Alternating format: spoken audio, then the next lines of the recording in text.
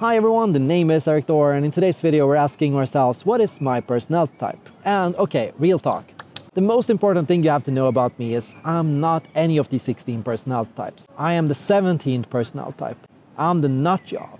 Okay, what do I mean with nut job? What do I mean with crazy? What do I mean with mad scientist? Okay, first of all, I'm not really normal in the sense that I don't really fit inside these 16 classifications, and I don't really work or behave the way you'd normally assume a person to do. I do crazy things. I'm a weirdo, and I don't mean this in a bad way. I mean this in the most loving and the most kind and the most accepting ways, because I am what you'd call the Luna Lovegood style weirdo. I'm the person that, you know, never really fit in, and the person that never really got along or never really behaved with normal expectations in everyday society. And so let's talk about what that means for me. What were 10 signs that made me realize that I'm not normal? Okay, number one, as a kid, I believed I could see auras. Okay, so I believed I could see colors coming out from people's hands and fingers. I believed and had these kinds of synesthetic associations to people's personality and who they were based on color associations from what I saw around their fingers and around their hands and around them, kind of energy fields, right? Now, I don't believe in auras, and I believe there are perfectly scientific explanations for this, but that was one sign why I was a weirdo. Sign number two, I wrote 50-page novels when I was 9 years old, right? Okay, so at age 9, I wrote this 50-page fanfic about Harry Potter. I was obsessed with Harry Potter. And so I sat down and I just wrote and wrote and wrote. And I wrote this really fast. I put this together like from pure imagination. I loved writing and I loved reading and I read so much. And because of this, and that's sign number 3, I had a really complex vocabulary. Okay, as a kid growing up, I had spoke like an adult. I didn't use the words other kids did, and I didn't talk the way kids did. I spoke as an adult in the sense that I had a normal grammatical composition of my sentences, and that I said things that a kid is not supposed to say. And that's perhaps sign number 4. I would draw up astrological charts and horoscopes for people when I was 12. Okay, so age 12, I was starting to draw up these like charts of stars and planets for people based on the date they were born. And I tried to even sell it to people. Okay, so if you don't believe I'm nuts already, well, here's sign number, I forgot to count. Sign number, perhaps 5. Reason number 6 why I'm weird is I speak 4 languages.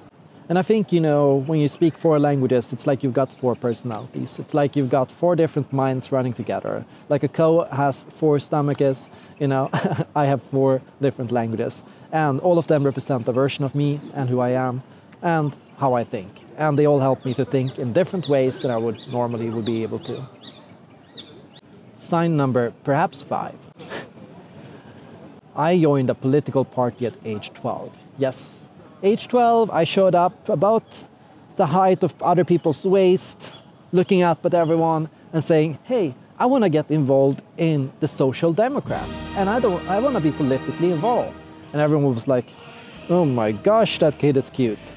And so it started, my political journey, my political career. I started sending in different opinion pieces to newspapers. I complained about my teachers. I was a rebel in school. I started asking questions I shouldn't, and I started, you know, rebelling in any way possible. My teachers soon learned that if they did something that I thought was unfair, they'd be in the newspaper. Sign number 6 that I'm odd. I memorized 40 digits of pi. Okay, I don't really remember them anymore, but I once met this autistic kid and he said he knew 40 digits of pi, and I thought, hey, I can try that. So I learned 40 digits of pi. 3.14, 15, 92, 65, 35, 89, 79, 32, 38, 46, something like that. You know, I memorized these digits of pi just because it was fun, and I took like one day to do it because why not? And so I started noticing what was really weird about me, and I was starting to finally grasp what was odd about me. And it was executive overfunction. You know, this is sign number 7 that I'm odd.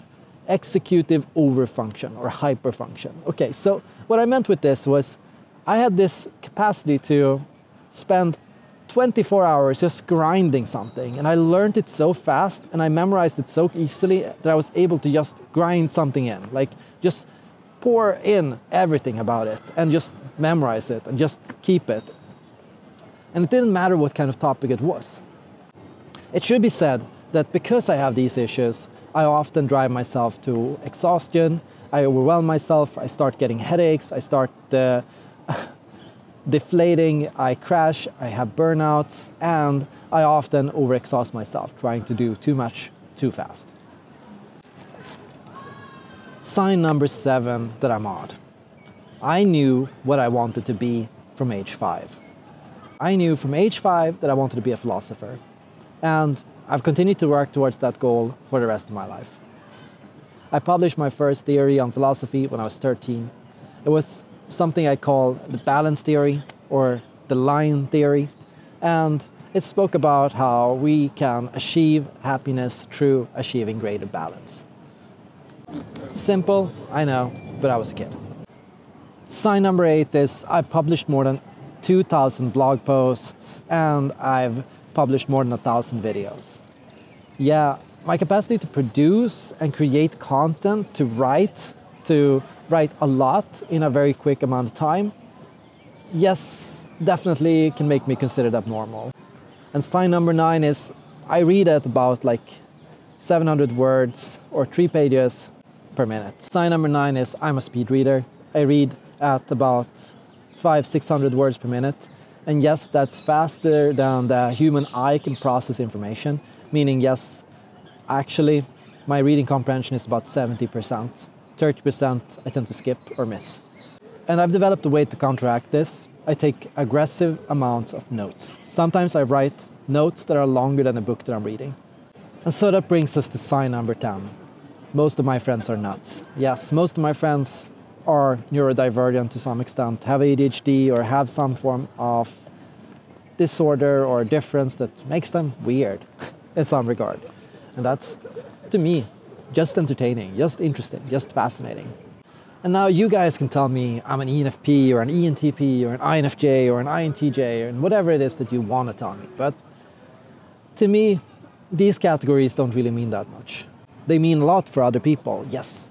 And they can fit and accurately describe some people and their behavior, but they can't really fully explain me. And instead, I tend to take inspiration from a set of role models and people who I consider to be really inspiring, like YouTuber Xiao Manik, YouTuber Ray and Trahan, for example, Leonardo da Vinci. And the primary reason why I wanted to make this video is to prove to you that if a weirdo like me is able to find a normal job and is able to pay their rent and is able to live a normal life, so can you. #inspirational.